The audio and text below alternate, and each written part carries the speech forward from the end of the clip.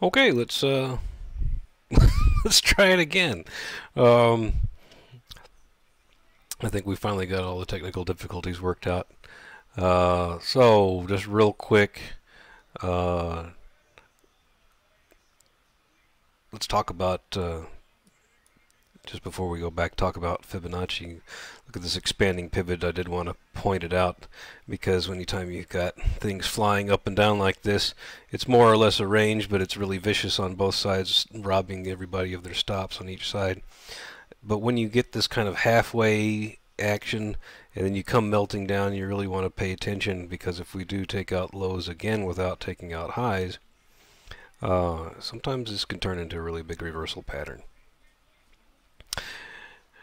Okay, let's go back and talk about Fibonacci. We were doing it on this chart of the S&P, so let's go and look at these tops back here, back in '07. So the main thing is, if you were looking at the S&P back in '07, and you saw this price action here trickling down, and we take out these two lows, these two very significant swing lows, then you might be thinking that, hey, this thing could be in for at least a little break, maybe turning around. And where would you want to think about initiating a trade? Well, I don't know that I would want to initiate a trade on the 382 in here. I'm a little bit more picky in there, but and the good thing about Fibonacci is there's other traders trading it, always. There's one thing you can be guaranteed, is that if there's a very significant, and by significant I mean a decent leg that you can measure and draw easily on a chart, significant move, lots of traders have drawn on their Fibonacci, and there's going to be orders sitting at the 382, and there's going to be orders sitting at the 618. There just are.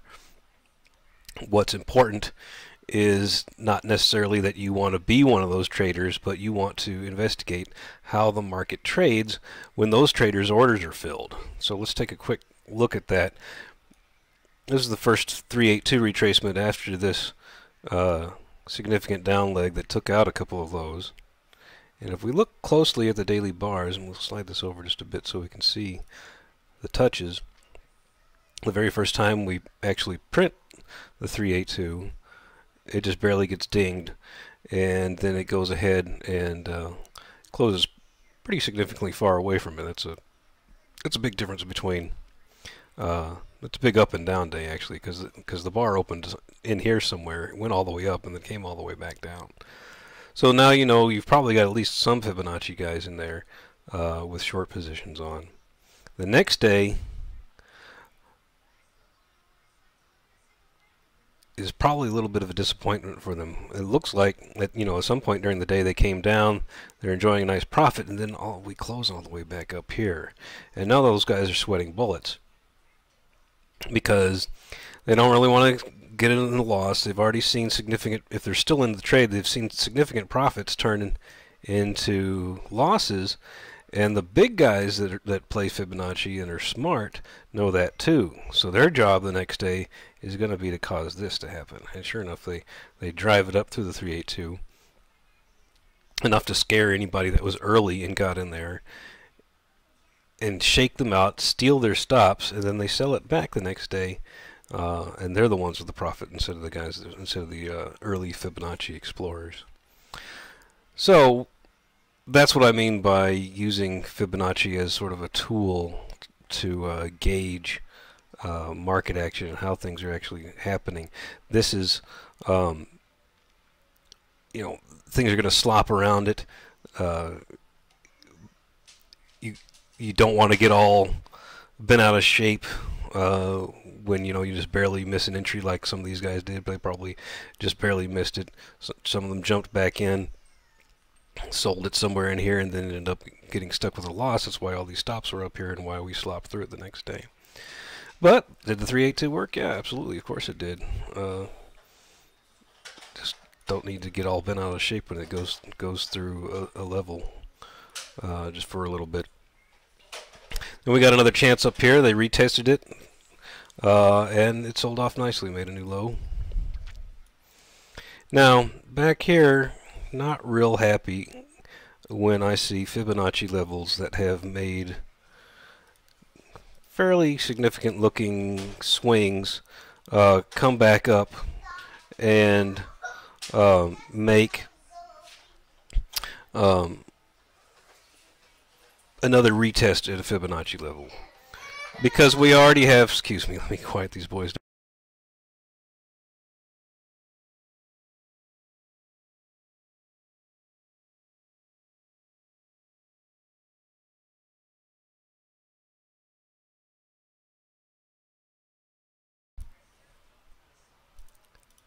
Alright, sorry about that. The problem is, if when we come back up here, guys have already had a chance to get short, and they've seen their trade go into profit, and now it's come all the way back into the loss. The stops are going to be here, and there's probably going to be at least as many stops as there are going to be significant new sell orders. And so it's I don't really like third touches of Fibonacci levels, no matter how good and significant they look. This ended up getting a little sloppy. A lot of times things do when you're going into a major transition like this. Fairly significant swing highs, we take them out, but then we start rolling back down again, and so you really had to be paying attention, especially when we start taking out these little swings in here and working our way back down again. And that was all she wrote for that market, and well, we all know what happened in '08. Okay, so how else do we use Fibonacci? Well, always we're looking at these significant levels, and here after we made the bottom in '09, and we had our first significant pullback, and I'm sure not a lot of us were thinking pullback at that time. This was the flash crash back in 2010. Really huge, amazing, crazy days. But the levels were there, and how they traded was very important, and if you kept your head, then you learned a lot about how the market was going to behave and whether we were just going to roll back over again or and keep going down with a continuation of the bear market from '08, or whether we were going to stabilize or not and keep going up. So a lot of this was happening during the time where, okay, well, yay, the Fed's printing money, now we're not really sure what they're going to do, and then that's why we got all this sideways action. The reasons don't really matter. What matters is the market's reaction to the news and what we were doing while we were waiting for news. So we can measure.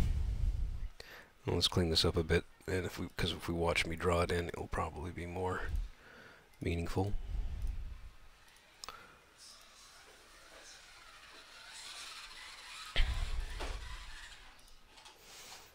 Alright, so you don't have to measure an entire leg. You can measure some of these smaller pullbacks. However, you want them to be fairly significant.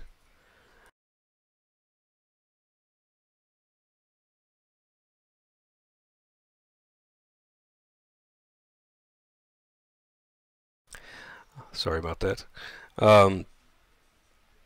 We can measure these smaller pullbacks, and I think that this is one that's usually particularly important to measure because this is the very first time we pull back after making a significant low and then really blasting off and having a change in behavior, changing the fact that we were able to take out a swing high, even if just barely, and then we blast off from that area. So it's possible that other traders are going to be looking at that leg as significant as well. Now, of course, everybody's going to be looking at the big boy. And what we like to see is this nice, Joe DiNapoli calls it a confluence area.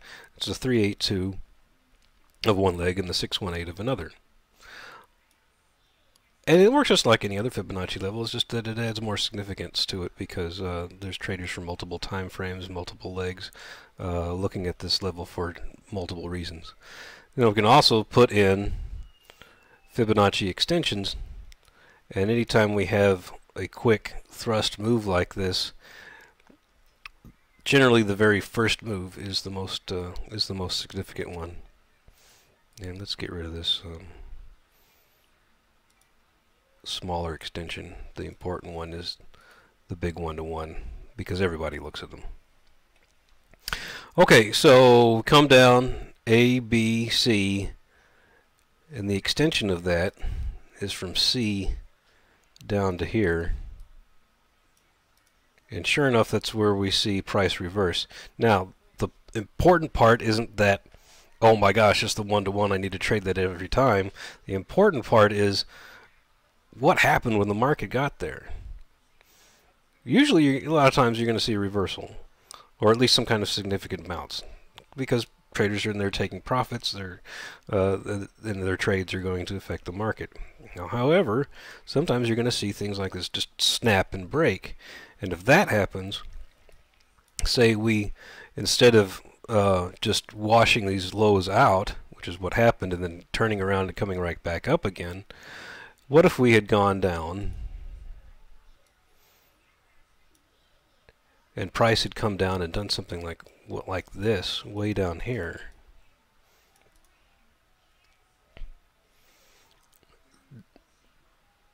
There's going to be, we knew there were going to be buyers here.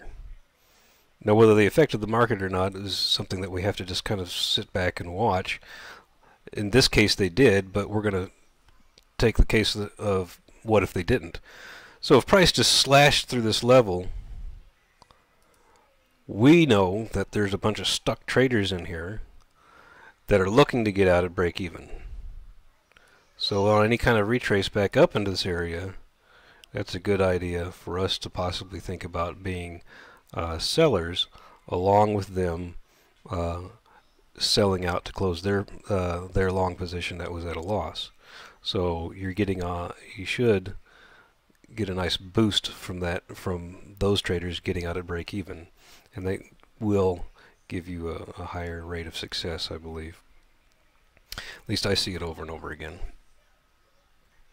So, but that's not what happened. We hit this level and we bounced right back up, and then the next time we came back and touched these lows, that was it. They bought it back up. I think we had, rumors or news of whenever Jackson Hole happened, that Bernanke came out and said, "Yeah, we're printing more money." So we kept going up.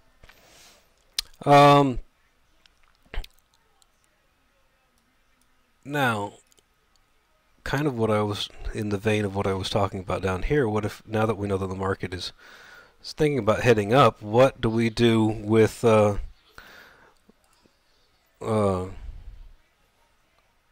Fibonacci on the way back up again?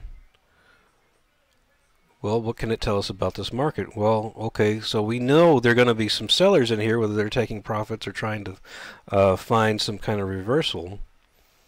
But we touched this very significant first ABC leg up after making new highs, and we just barely touch it and barely come back into this little bitty tiny coil. Then after bouncing off of it once, we come right back through it again and get a little support. We don't come back into the coil. In fact, the coil ends up being a fairly nice little bitty tight range that traders ended up buying off of on any little bitty tiny tail down. And then now after we passed the 1-to-1, sure enough, anybody that had sold was there with their hand out to get reversed and to get long, rather than trying to fight this as a last chance to get short for some kind of big down. So those guys finally getting turned around in the market to the long side. Their evidence and their footprints are right there when you see this kind of action. They test it, it fills them, that gets them short. They come back in, it goes right through their position, and if they didn't just, get out at a loss up here, then the guys that were able to hold on were definitely looking to get out of their trade as close to break even as possible, and that's what this is. And sure enough, it was more or less straight up from there, except for this last pullback off of this next Fibonacci leg.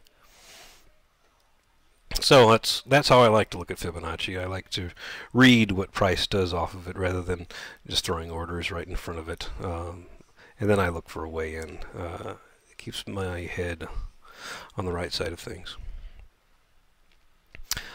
Let's see. Was there something else we wanted to talk about?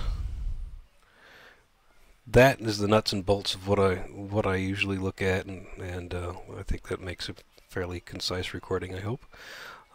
Post that one up. Anybody that's wandered in here have any questions? Feel free to post them up. Otherwise, I'll go ahead and break the recording here so that we can get it posted up for everybody else to see later.